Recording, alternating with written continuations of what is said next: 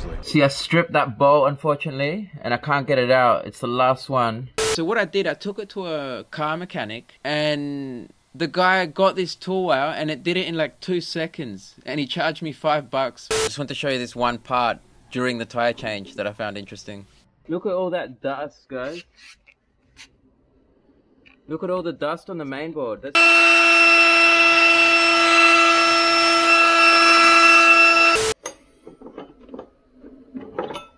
Guys, 2 worm screws and we're done. Can't wait to try this thing. Alright, that's it, we're done.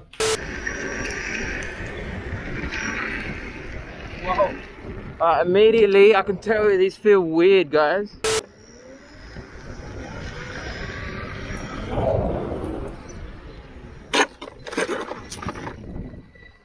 Oh, pedal scrape.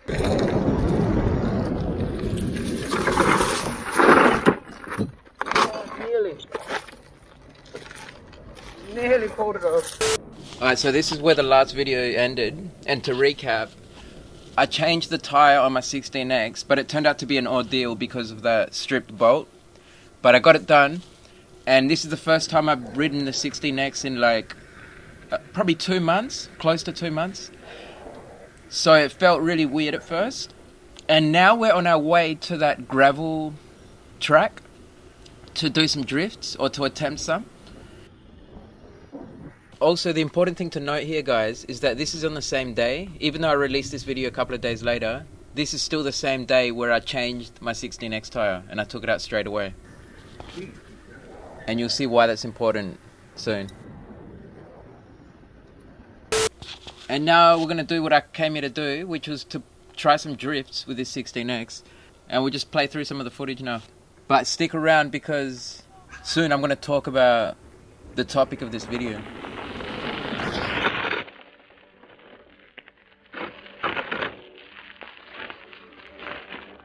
Guys, if you want to skip ahead, go past these drifts and just get to the bit where I start talking. Because that's what you want to watch in this video. I'm going to talk about what I came to talk about.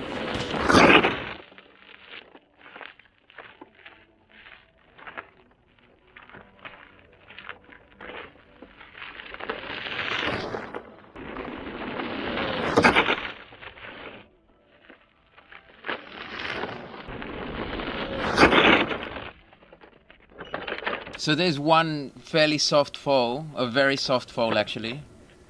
That's like the type of fall you'd have as a beginner. And I mention this because it ties on to what I'm going to talk about in this video. You can probably guess what it is.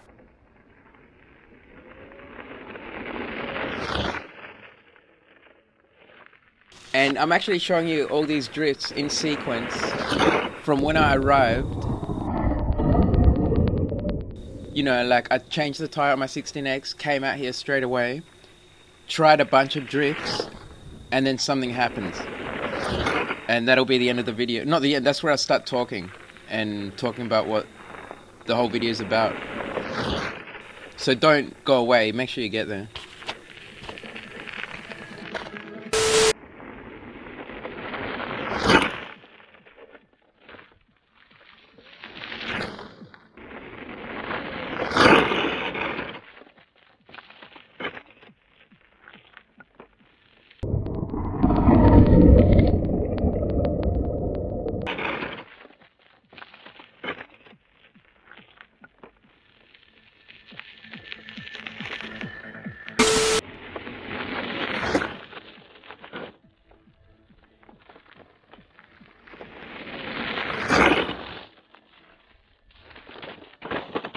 And there's the other fall. And it wasn't that hard either. That was like, I was going like literally 2 miles an hour. Just, it's like dropping it on its side while you're just standing there. I've seen people throw it on its side harder than that just when they park it. And it's destroyed, guys. It's destroyed, as you probably guessed by now. Can you believe that? Just from falling, like what kind of components are they using? How can they be so brittle? I'm guessing the mainboard failed. What do you think, guys? I'm guessing that's what it is. And to its credit, it's got 4,460 kilometers on the mainboard. I was so happy it still held the data, because the mainboard's failed now. I can't turn it on, and I can't see now how many kilometers are on it. It's dead. It won't turn on, guys. Just from that little, it wasn't even that big of a fall. But because I had it connected to my phone, to the EUC World app, I was able to check the kilometers. And yeah, 4,460 is quite a bit, I guess, but it's not really that much. I did that very quickly as well. Like, I don't know how long, but it seemed to go by very fast. So I expect a lot more kilometers out of a mainboard. I guess you could say, yeah, but you dropped it. But I dropped it so softly. Like, is that how weak it is? Think about it. If it's that weak, if it can fail just from that small impact, then it could probably fail from hitting a hard bump on the road. And that's scary to me. Think about it. It was a very, like, the mainboard is inside, right? And I'm impacting the outer shell. So it's got, you know, it's protected. It's not like I'm bashing the mainboard directly. It's just inside there, taking a bit of shock, you know, bit of acceleration on the impact. So it should be able to withstand this easily. So to me, that's scary, guys. That tells me that they're probably using cheap components, because the Sherman I've dropped it way more times. Like, the Sherman is way more robust. Doesn't even compare. And it needs to be. You can't have this mainboard that's just on the edge of failure. Like, any slight bump could make it fail. You know, it's crazy, I reckon.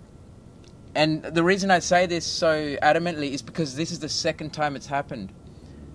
The last time, it was quite a while ago, but I just dropped it on its side, just like this, actually, and it just failed, just like that. Just gave up. Tiny, like 1 mile an hour, and then just a slight drop on its side, and it's gone.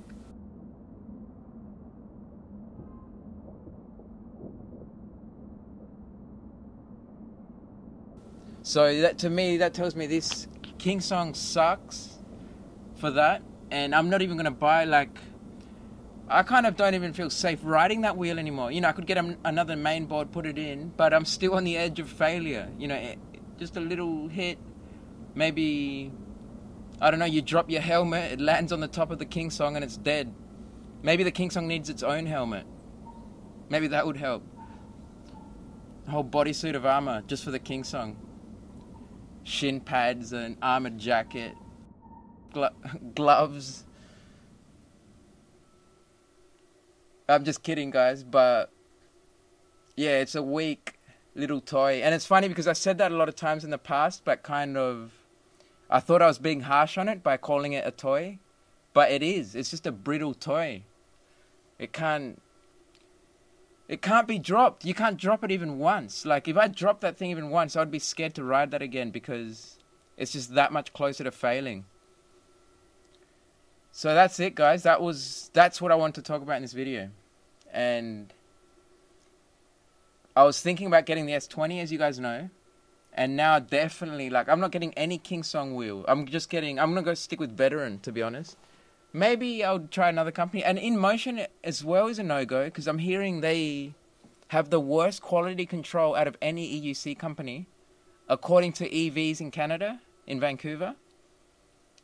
They have the highest failure rate, and it's like bogged down their service team. So, yeah, I'm not going to get one of those. And what's left? Bigodi. And, you know, I've talked about how bad they are, like, basically fire starters. If you need to start a fire out in the woods, get yourself a Bigodi. And get the job done real fast, guys.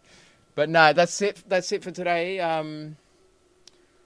I just wanted to share that because I find it's just silly, to be honest.